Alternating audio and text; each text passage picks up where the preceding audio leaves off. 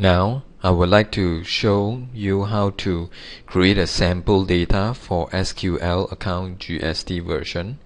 What you need to do is just after you install, you can choose to evaluate with sample data, or you can come here and create sample database, and in this case we will do a sample testing company. Up to you if you want to create a separate different name for the company, and sample data will automatically be created for you. You just need to wait about 1 to 2 minutes. A sample data has been created. Just double click on it. The username for sample data is admin, password is the same, admin. Small cap or big cap, it doesn't make a difference once you have logged in.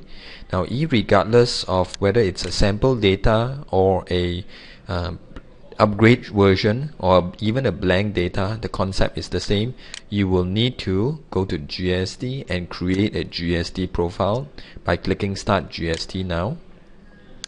Select the country of your choice. In this case, I will choose Malaysia, and just to make sure, we let you choose Malaysian flag again, and you do have to do this tick, because once you have selected a particular country GST, in this case Malaysia, there will be no more reversal of what you have done.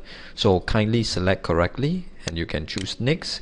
And over here there is a date selection. In Malaysia, the first date for GST is 1st of April 2015, and in this case, if there is a situation where a new company is set up, let's say in 2016, they can forward date or forward the year and choose a new date for their GST effective date.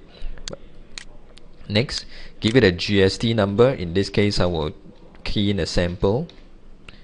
Alright, and the rest is just let it continue automatically, and you have done the GST setting profile.